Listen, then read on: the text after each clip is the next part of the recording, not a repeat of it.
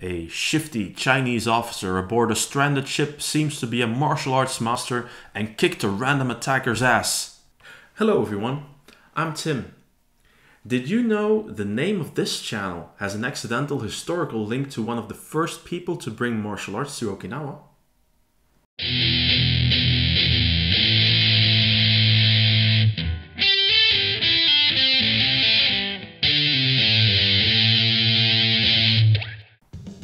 Today's story is about the origins of one of the most popular kata, namely Kushanku.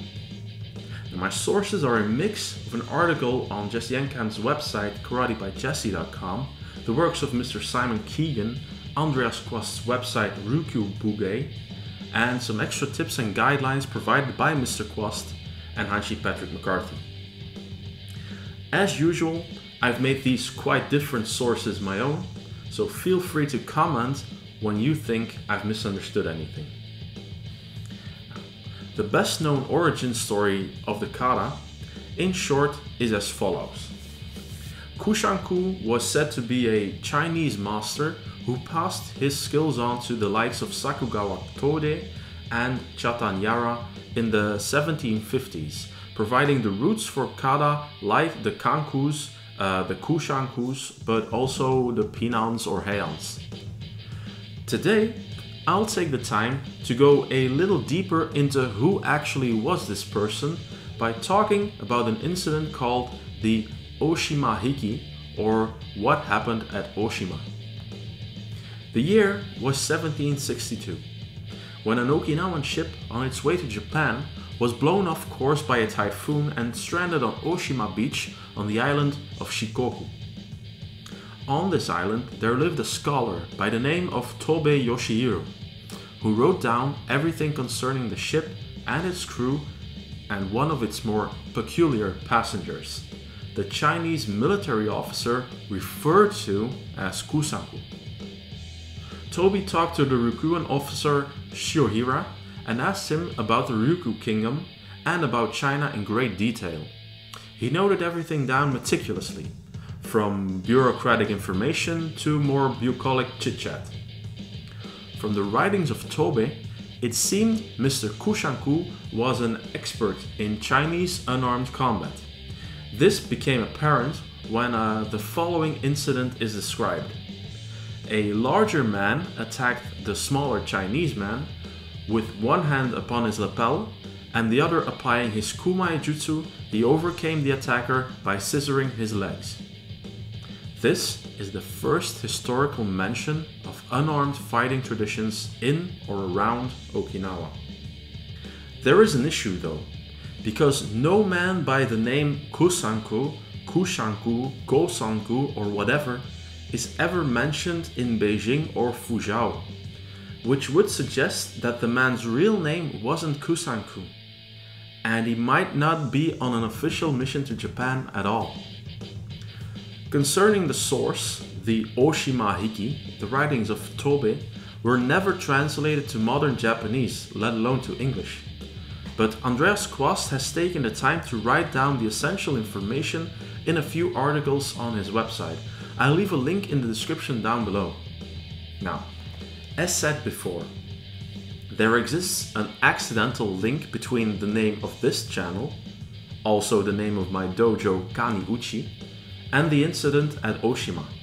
You see, the technique our mysterious Chinese officer used, the leg scissors, is also known as Kani Basami. Now, the guys who founded our dojo back in 1980 were great fans of these types of techniques. When the time came to choose a name for their dojo, they thought Kani Basami meant flying scissors. They also thought Uchi, like Uraken Uchi, meant punch or attack in Japanese. In a beautiful yet misguided attempt to combine the technique they loved with making it fit with the logo of Waterryu, you know, the fist within the wings of a dove, they named their dojo Flying Attack and translated it into Kani Uchi. Although this name would be better translated as House of the Crab, the name stuck. Nobody bothered to verify if the name really meant what they said it meant, and back then they didn't have the resources to verify it anyway. When we took over the dojo in 2008, almost 3 decades later, we decided to keep it. Because crabs are awesome. The crustacean, not the other kind. The link between this story and the one about Oshima and Kusanku goes deeper than the obvious flying scissors technique. You see, when you learn about the Oshima Hiki and start reading about it, you find a real treasure trove of important information about Okinawa, the Ryukyu kingdom, and its relationship with China. So it seems tragic that this historical document was never officially translated to modern Japanese. However, the importance of the document is subordinate to the general interest in the subject. The same is true for the origins of Kaniuchi. When the story of Kusanku, the Chinese master, is told, it goes like this. Kusanku teaches Sakugawa and Chatanyara his style of martial arts. They make it their own and create a kata which they name Kusanku to honor their master. A beautiful story that teaches us to respect our masters, yet has little to no historical evidence. The real story? A shifty Chinese officer aboard a stranded ship seems to be a martial arts master and kicked a random attacker's ass. Just doesn't have that romantic ring to it.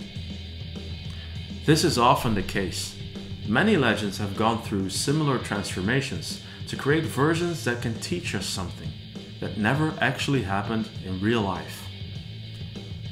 Next week, we'll take a look at what happened in Okinawa when the Japanese decided to reform under Emperor Meiji. So, how about you guys? Do you know of stories from your life or surroundings that are strange or can teach us something? Where does the name of your dojo come from? Leave a comment down below and don't forget to like, share and subscribe. That's it for now. Let me wish you a great day and as always, thanks for watching.